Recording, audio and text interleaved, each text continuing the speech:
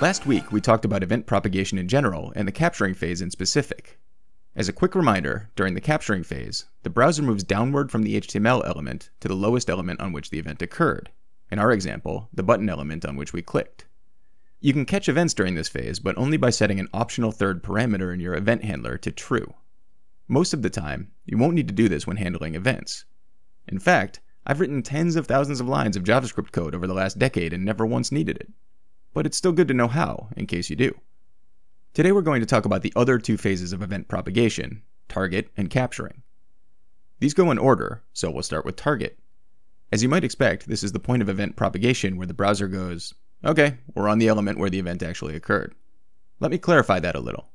When you click on a button on a web page, you're technically clicking on multiple elements. As we showed last week, the HTML element contains the body element, which contains a div element, which contains a button element on which we clicked.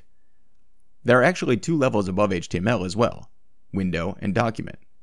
Window is not technically a DOM element, but it's the top-level JavaScript object, which contains everything, including document, which is kind of obviously the top of the document object model, aka the DOM. Technically, we clicked on all of those elements at the same time, but it's pretty clear to our delicious human brains what we meant to click on was the button. The browser's smart enough to know that, too, which is why the event object passed to your listeners, even in the capturing phase, has a target value. The target phase is just a point at which all of the event listeners you've registered for the target element fire.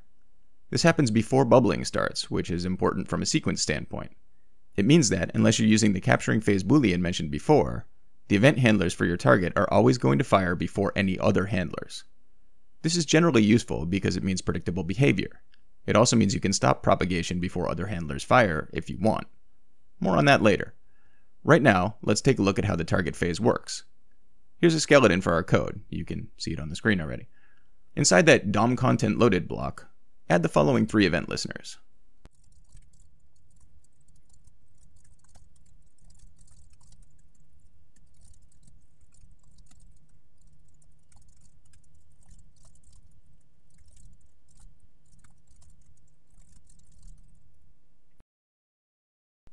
Order of operations would suggest that you're going to get button 1, body, and button 2 in that order when you click the button. But we know that's not the case because of how the phases work. Go ahead and save this and try.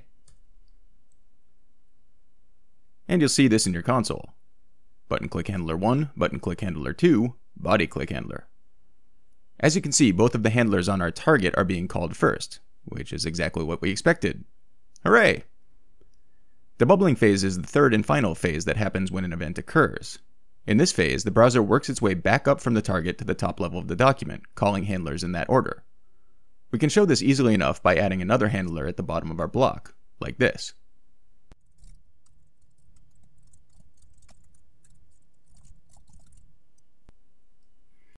Save that, refresh, and click, and we'll see what our console output is now.